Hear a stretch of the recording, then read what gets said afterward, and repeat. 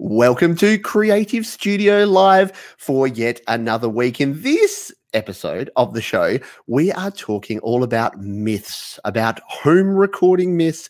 Are they true? Are they not? What can we do about them? And it wouldn't be Creative Studio Live without my co-host, Mike from Creative Source. How are you doing this evening, Mike? Oh, yeah.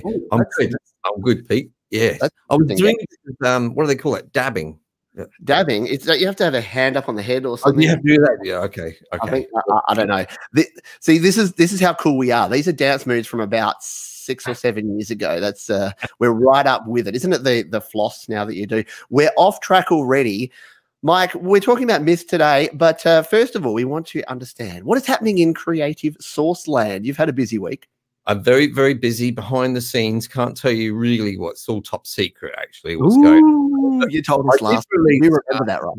Yes, I did release, for those of you who like free stuff, I did release a video this week about free piano VST plugins, which I quite enjoyed because you always need a piano, don't you? Well, you don't always need a piano, of course, but a lot of the time you need a piano. In fact, for drum solos, you don't need a piano, for example.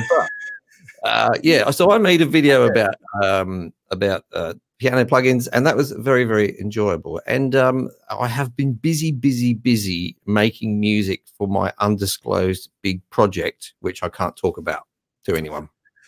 Which, yes, and if you want to find out about the can't talk about project that you can't tell anyone about, just go to last week's show because he told us all about it. But anyway, we'll move on. Yeah, so no, and over on Studio Live today, I've been doing a video a day, which is what I do all the time. But no, it's been good times, good fun, and lots going on. Like Apple keep releasing different iOS versions, so I noticed that. Yeah, that keeps you busy, doesn't it?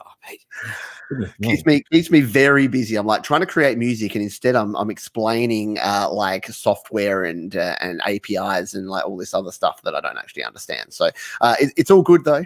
Yes, plenty of stuff going on. If you're a mobile, you're talking about mobile and all that. Can I do a quick sort of pre-myth? Right. Oh, okay. Pre-myth. We're getting into it. Love it. So there's a myth going around that you have to be on iOS to run GarageBand on your mobile, right? Mm-hmm. And that's true, you do. I've got Android. Yeah, GarageBand. So I watch all of your videos, even though I've got an Android phone. So one of these days, you never know, next upgrade, I might come over to the other side. There you go. That is scary. Well, yeah, and that is the myth that is true is that you do need to be on an iOS device to actually run GarageBand. And I even have a video on that. Like, speaking of myths, I have a video, and I'll tell you this quick story, and then we'll actually start the actual show. But yeah, a lot of people try to download. There's a lot of people, a lot of shysters out there. Can I say the word shyster? I don't really know what it means, but it means bad person. I don't know. Maybe. No, that's anyway. That say that you can download on Windows. So, for instance, they're like, hey, you don't have a Mac, download this great version of GarageBand for Windows, and they'll have screenshots, and they'll have videos, and they'll have an executable link that you can, all you need to do is click this one executable link, and then you'll be all good. Just run this executable link. And if you've been on the internet for more than about 5 minutes, you know that you never just click an executable link from a non-reputable site because it's just basically going to sell all your credit card numbers to like Russian gangsters, and all of your family history is going to be erased, or something bad's going to happen shortly. Okay, that's. I mean, you're saying Russian gangsters. I mean, that's a generalization. I'm sure there's some Russian gangsters. But yeah, it was GarageBand.ru that I was on at the time, so that's why I said Russians. It could easily have been anyone else from anywhere in the world. Look at this. We've already been rude. We've already been waffling. Yeah, you've been rude to Russians. I had a thought in my head as you were talking. I was going to say something rude about Nigerians, but when you were talking about scams and things, but I didn't luckily say anything about Nigerians. So yeah, no, that is good. Should we talk myths? Should we talk home recording myths? Because we've got a lot to get through, and we've got 25 minutes because we've waffled for 5. So, yeah, let's talk about myths. And as usual, I'm going to throw over to my guest, Mike, here to lay it on us. We've got about 5 myths each. And yes, with a lisp saying myths is going to get a little bit challenging by the end of the show. Why don't you start us off with your first myth? Can I say that, look, I'm looking at my list of myths, and I do have a slight list myself now. I'm going to upset just about someone with every single myth here. I'm afraid to say. So I'm going to play hardball tonight. I'm not going to hold back. Just go for it. If you're going to get then go away and cry somewhere. I don't care. Now listen. First myth is it's not much of a myth, but I know there are people who believe this because I see them on Facebook sometimes, and that is that Macs, as in Apple Macs, are better for home studio recording. We went there. Let's debunk this tired. Debunk it. Debunk it. Go for it. Jump. Okay. Well, look, I don't know how to break this to people. They're all just computers. They're just computers. Okay. Yes. I can't really say anything else about it, but apart from that's your point. I know it's unusual for me to make a short point, so I feel I should elaborate. I don't want people to go around saying I've got a small point. Now, listen, there are some differences, of course. There's some differences. Now, and I'm going to point out, say, Logic Pro X. Lovely DAW, I must say. I do have a Mac as well as a PC, and I have Logic Pro on there. Don't get much use these days. I have an older version.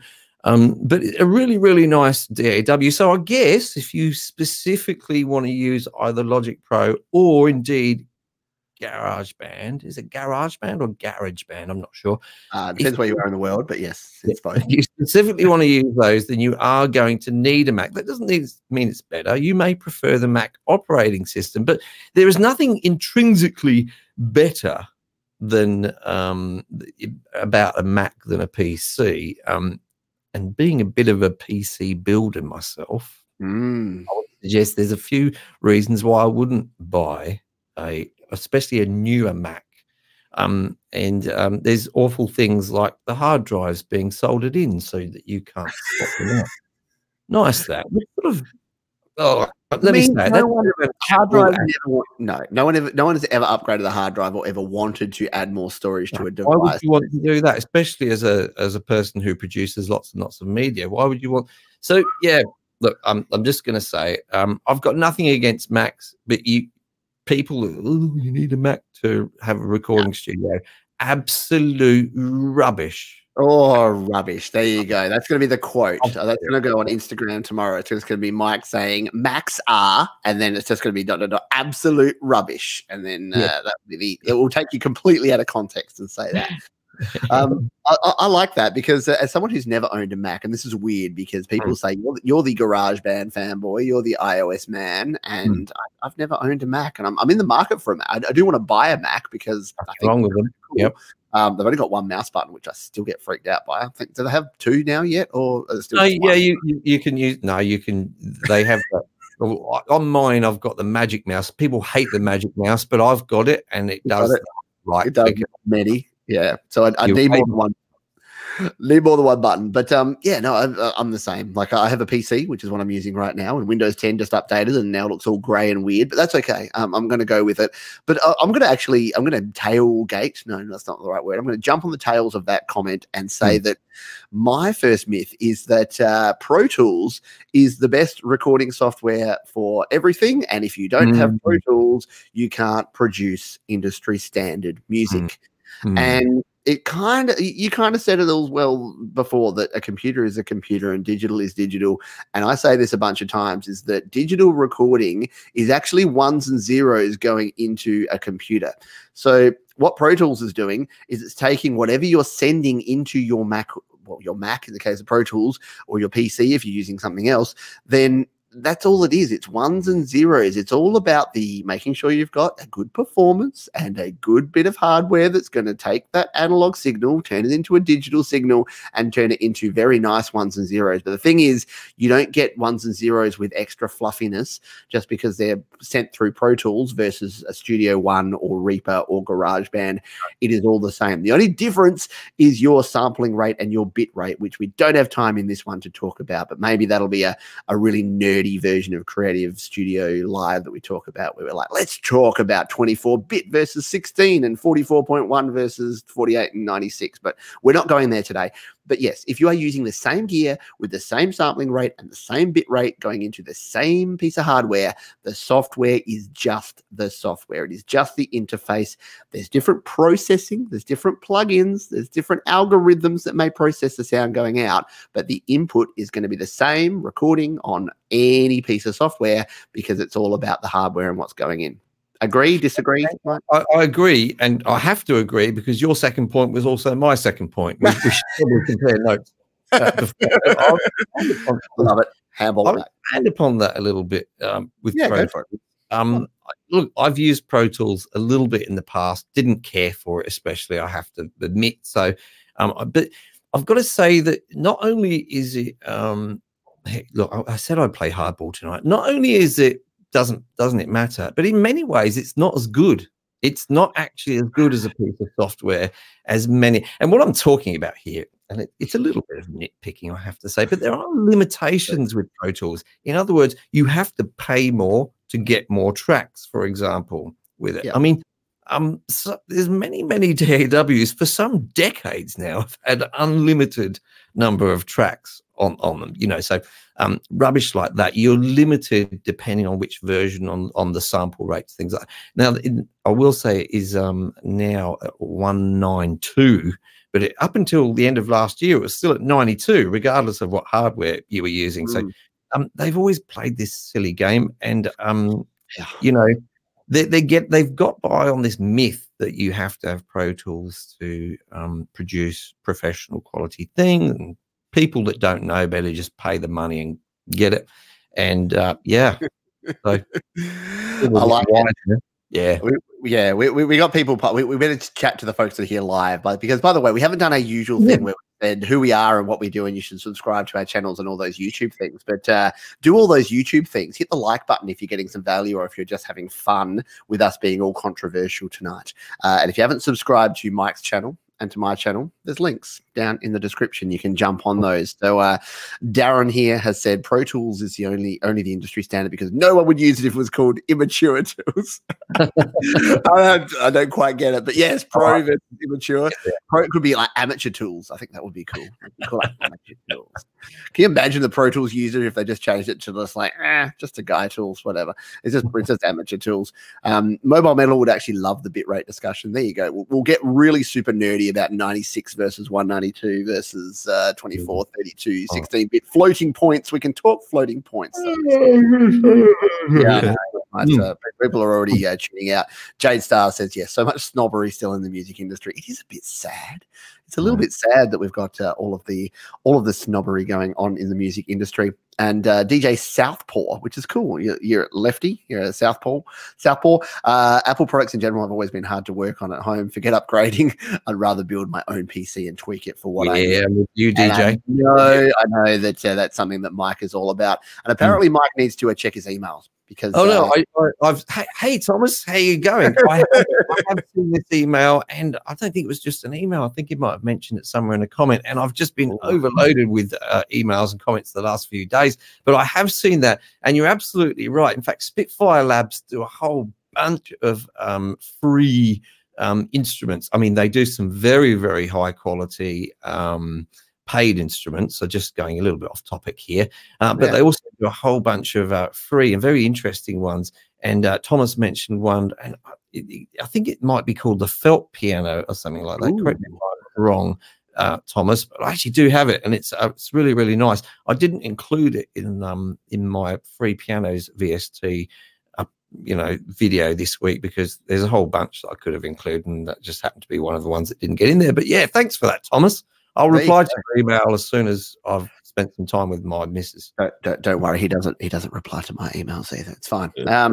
We'll move on here, and I'm gonna just jump on your coattails and talk about this because you mentioned virtual instruments, and it's a really good point because I buried the lead here. I put a poll out on my channel here, and I'm going to release. Last week I said I would release the results of the poll at the end of the show, and then I didn't, and then I had to put it in the comments afterwards. So this week I will actually release the results of my poll because I put out my 5 myths. So if anyone's actually follows me and has checked the community tab on the channel, you already know my 5 myths. So you're going to be like, oh, Really? What a letdown. But yes, the next one I have here is that the myth is you must use real instruments. And I know we've talked about real instruments versus virtual instruments. Yeah, go on. Yeah, so real versus virtual, and we've talked about the whole point of, yes, you can have a sampled instrument and, getting an entire Wurlitzer freaking keyboard in here or like a Rhodes in your own studio versus using a high quality sampled Rhodes. You're probably going to actually get a better sound. Don't tell anyone, but you might actually get a better sound from a virtual instrument sometime. But that the original virtual instrument was the electric guitar. And I love being lectured and schooled by someone that plays an electric guitar that I'm using virtual instruments and that is wrong, when they are using a virtual instrument because they're using a guitar that has not actually got a sound box, that is just a bunch of strings on a giant chunk of wood that you then plug in, and it's all about the amplifier, which is a virtual instrument. I'm sorry, but an amplifier is a bunch of tubes or a bunch of transistors. That is a virtual instrument. It is not real. It is not creating sound waves using a real piece of acoustic equipment. So can we agree to stop telling us that we can't use virtual instruments and that every instrument is valid because real doesn't matter anymore? If I had a mic, I would drop it. I don't want to drop this. It's too good. Well, I'll stop you there, especially as not have you stolen my point, but you've jumped in before me. You did 2 points in a row. So did I really? Yeah, I thought you responded to 5. You can have 2 in a row now. I'll sit back. We'll give up on the numbers of points. I'll just expand upon your point here because it was one of the points I was gonna make anyway. Oh, yes. So yeah, one of the beefs I have about this is, I'll give you an example. Drums. Mm-hmm. There's people that say real drums always sound better. Well, maybe if your drummer has a really awesome, really awesome drum kit, like a top quality drum kit, and if you just want to change that snare sound, he's got a bunch of like 10 different snares that you can swap out. I mean, if your drummer's got that's good. And also, if you happen to be able to record that drum kit in a really awesome top quality room, that you'd find in, a top-notch LA studio or something. And also if you happen to have really amazing vintage mics, etc., record it with, then yeah, sure, go for your life. But most of us are dealing with a local drummer who's got some dodgy kit, which he doesn't change the skins on often enough, nor does he know how to tune them. And you're going to record them in some room that you happen to have available with the 5 or 6 mics in your collection, which you have, what you're going to make do with what you have. Nothing wrong with that. I'm not saying don't do it. I'm just saying that, we're comparing apples and oranges here when we say that all drums are always better, real drums are always better. I think there's certain virtual instruments which really do very well. Even though I've done lots on my channel about virtual guitars, especially with ample sound stuff, I've done a fair. I still don't think they're quite there with virtual guitars. I think there's too many nuances in guitars. That hey, if you're a keyboard player and you need a guitar sound, go for your life. I think drums are really very, very good. I think pianos are very, very good as well, actually. Acoustic pianos, as you say, things like organs, Hammond organs, I don't know, I think they're very, very good. Even strings, very, very good. So yeah, I'm with you, Pete. I did think you would be, because we've had this discussion before and we're on the same page on that one. But we've changed our mind, at least. That's the main thing. That is good, because we're both old men and change is bad, and you never want to change your mind or take on board anyone else's opinions. But no, I do like this. So Tank on Cleaning here says a virtual instrument still has the word instrument in it, cased closed. Yes, so an instrument is an instrument is an instrument. So I do like that comment. And yes, I like all of your points. And you are right about the guitar thing, and it's weird because I talk a lot about the GarageBand guitars, which don't sound super great, but you know what? People that don't have guitars and don't play guitars have programmed some ridiculously good guitar solos using a virtual guitar. And I've seen some of your videos. Like, seriously, you need to Just search Creative Source virtual guitar, Mm. and you'll find out some of the cool guitars that Mike has. So I don't normally, Now, blow smoke up your butt. yeah, and that's a really good point, though, because that's a very good point. I did a survey on my channel this week to ask people about drums, and whether people are mostly using virtual drums or real drums or a mixture of the both. And around about 90% of my viewers are using virtual drums. Now, that's more than likely going to be because of space, cost, talent, all of those things. So the thing is, if you are going to use virtual drums, make sure you get good at it. It is your job to become a very, very proficient and awesome virtual drum player. You can't just expect they're going to take care of it. So yeah, and Vachi's just mentioned in the comments there, what about using loops, drum loops? Really good point. I mean, there's some really good stuff out there. It's not my particular preference because I tend to like, I don't even use, like with the virtual drums, you get a whole bunch of MIDI files with them. Rhythms. I don't even use those. I like to make my rhythms based upon the actual song from the ground up. But yeah, there are some really nice sounding loops out there. You can make good use of those. Absolutely. And yeah, because I've given you some love, I'm going to say I've got a video coming out where I'm actually mixing one of my viewers who has made a song in GarageBand, and that's going to be out in a couple of days' time. And they used a bunch of virtual instruments, and they actually used some loops, some GarageBand guitar loops and drum loops, and it sounds really, really good. Sounds awesome. Nice. And, cool. Yeah, so we're going to jump into that. I'm going to throw back to you because I think I stole your thing. So why don't you give me an original one so that I don't steal your next one, and then you have to ride on my coattails. Well, I'm going to continue to upset people really, and do it. Yes, please do. So there's a myth out there that that you don't need RGB lighting in a recording. Yeah, no, that wasn't my point. I'll go with my actual point. I think it's going to be my last one, actually, and it's pretty much along the same lines as the real drums. And this is the outboard gear, outboard hardware is always best. And we're talking about usually 19-inch racks that you see in studios, and yeah. So let's have a little chat about that. Okay. I believe, it's my belief, that in certain cases, outboard gear is the best. That it may be only marginally better, but it is better, However, that is if you have really good quality outboard gear. Yeah. For example, let's think of an example. Yeah, if you go out and buy some, $150 secondhand Behringer compressor, just because it's a real hard piece of hardware does not mean it's going to be better than that really awesome plugin that a company with no name has out there. It's just you've got to go for it on a case by case basis. The fact is that in order to get really good, say vintage gear or vintage style gear, which is either using tubes or solid state and adds all that warmth and harmonics and saturation, all that good stuff, you do need to spend your money. You're going to have to spend some money, some decent amount of money on that. And you're usually talking in the high hundreds at least. There's a couple of bits of gear which in the lower hundred which are worth talking about, but usually in the high hundreds and then into the thousands for the classic pieces of gear.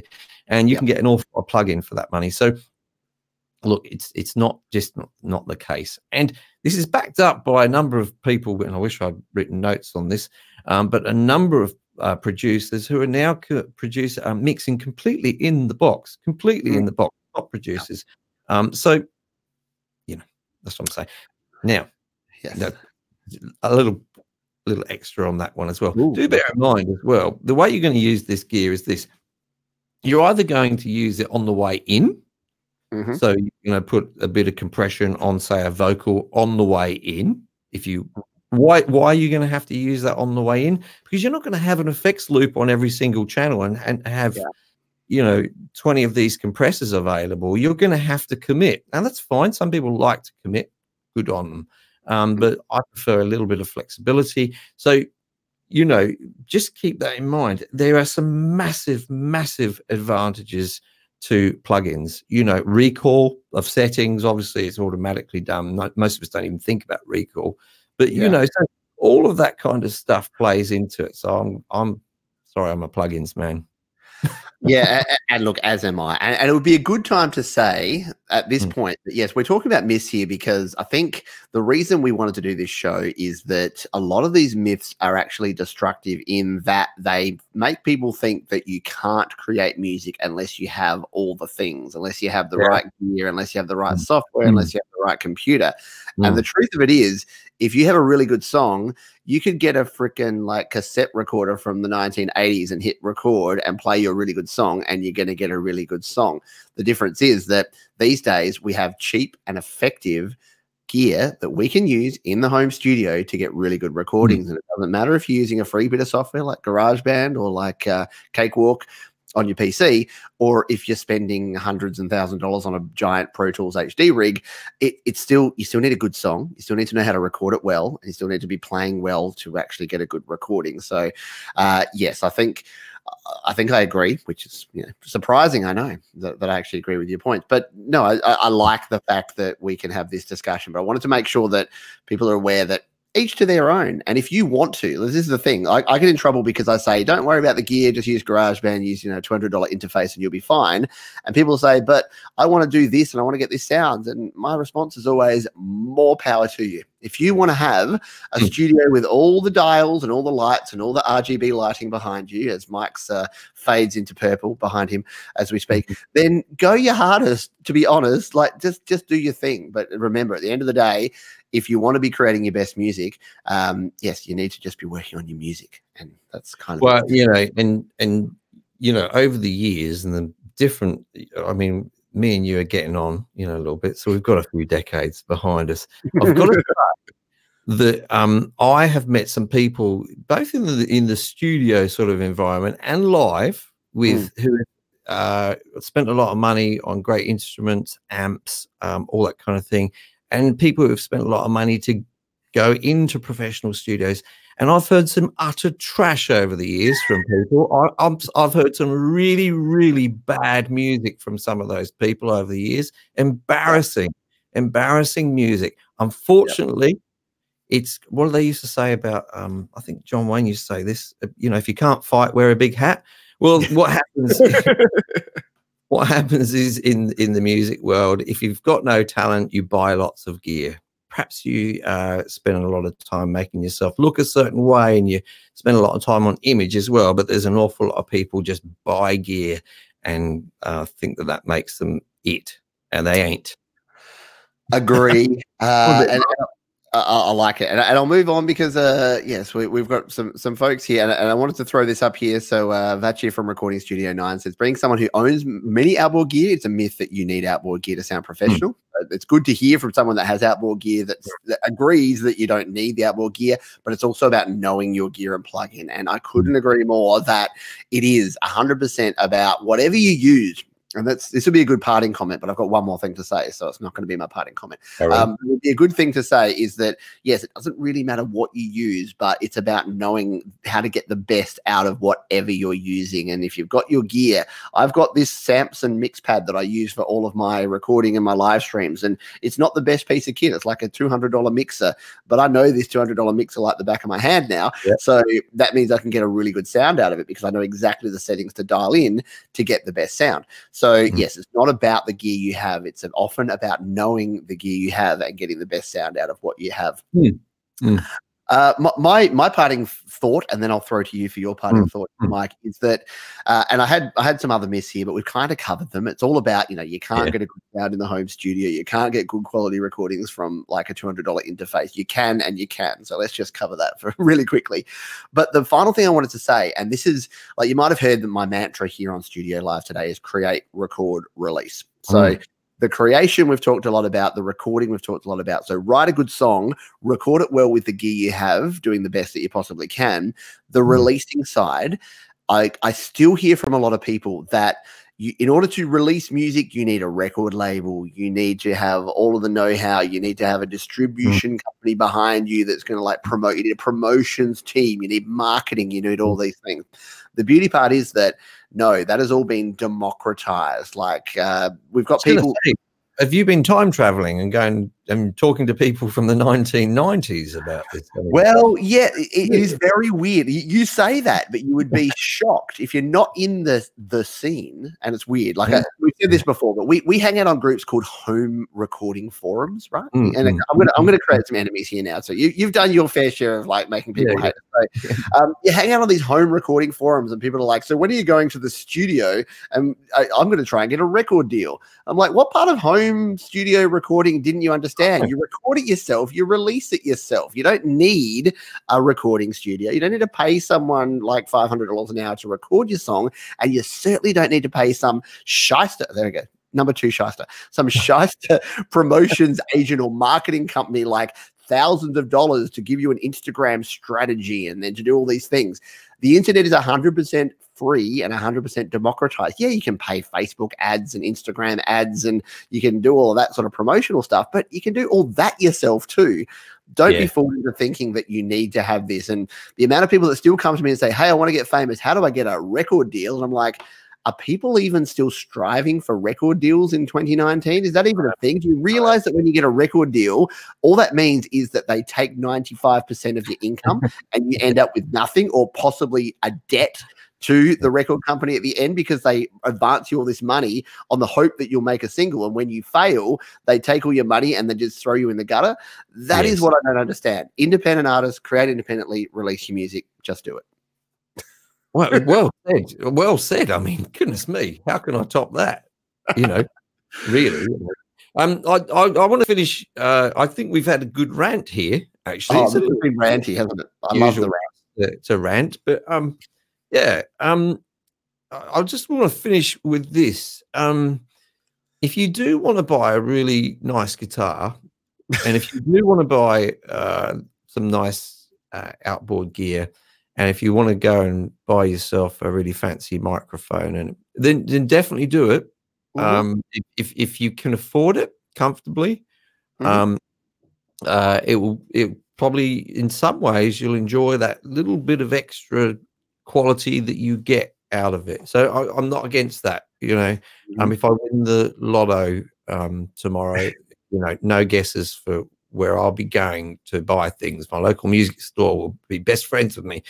So yeah, if you can afford it, do it. But don't imagine that that's your ticket to success, because it just isn't. Just get this in your heads now, guys. You've got to get good at making music, not get good at buying musical gear. Yeah. Yes, we've gone through the whole thing without talking about about gear acquisition syndrome. Why did you talk about it for? Don't bring that. I've brought us down. I've brought us down a whole peg. Yes. Thank you. We're about done here. Thank you to everyone who's been here live. We've loved the chat here. I know we've been ranting so much, or at least I have, that I haven't even been paying enough attention to the chat. So thank you to everyone who's been here live. If you've been here on the replay, you haven't missed out, because if you've enjoyed our rants and you got some value out of today, you can hit the like button, or as Mike says, hit the dislike button twice, or whatever it is you say on your channel. You can leave us a comment if you've got a question, or we'd like to hear your own myths. Like, what do you actually think about this topic? And I did promise that I would finish up by revealing my poll. So I actually put my 5 reveal your poll on camera. I will reveal my poll on camera right now. So we've got 137 votes about my poll, and here are my 5 things. So my 5 were: you must use real instruments, which we talked about. I also said that audio interfaces have crappy preamps, which is what a lot of people say. They're like, you need a tube preamp that costs $1,000 to make a good recording. You don't. Pro Tools is the best recording software for everyone. That was number 3. Number 4 was you can't get good quality recordings in a home studio. That was really generic, and and you need a record company to release your own music. So they were my 5 myths, and not surprisingly, because I made it so generic and so easy to vote for, you can't get good quality recordings in the home studio, won with 41% of the votes. So that was not surprising in the slightest, because, again, it was loaded to be that. And that is kind of our point here. And yes, that is an absolute ploy to make you watch and subscribe to Mike at Creative Source and to Pete. I mean, thanks for the plug. Yeah, I mean, you also, people, I assume, know who you are by now. My goodness. You are Mr. Garage Man, aren't you? You're going to have to actually change your name. Great show, great rant. Can I finish off with a link? I would love you to. All right. I'm just going to copy and paste it into the live chat here. There we go. All right. This is not something rude. I was going to say, you're ending with some like weird, awkward dead air. This is a little bit. I'm just going to put this. It's a bit for the guitarist here, and this is by one of my favorite YouTubers, Paul Davids. Do you know him? No. Awesome guy, guitar-y guy, and he does. This is a bit of an old video, this one, but he does side-by-side comparison of a choir Strat and a real Fender Strat. One of my favorite topics. Didn't manage to talk about it today, but I've put the link in there in the live chat there. So guys, go and check that out after you've watched this video on Pete's channel, and then come right back to Pete's channel afterwards as well. Don't stay over there. Don't stay over there. You can only watch Pete and Mike forever from now on in. So yes, that will be there, and I'll even throw that in the comments. So if you're not here live, I'll throw that in the description of this video afterwards. So thank you to everyone who's been here. We've missed a bunch of people. We missed our great man, Home of Crap, who was here. It's a great name. Clint's been here. We've got Thomas and Jade and Tank on Cleaning and Just Because and Edward Barnett, DJ Southpaw. We've had Vachi from Recording Studio 9. Woozle Mobile Metal's been here, and a bunch of people that I'm going to totally forget. It's your boy Nick, etc. Sorry if I've missed your name and that you've been here live, but if you're watching on the replay again, we love you also. Please leave us a comment if you've got any questions or your own myths or your own rants that you want to go on about this stuff. On behalf of my co-host Mike over at Creative Source, and we've got our names today. There you go. You can see our names. We will see you next week for Creative Studio Live. Bye.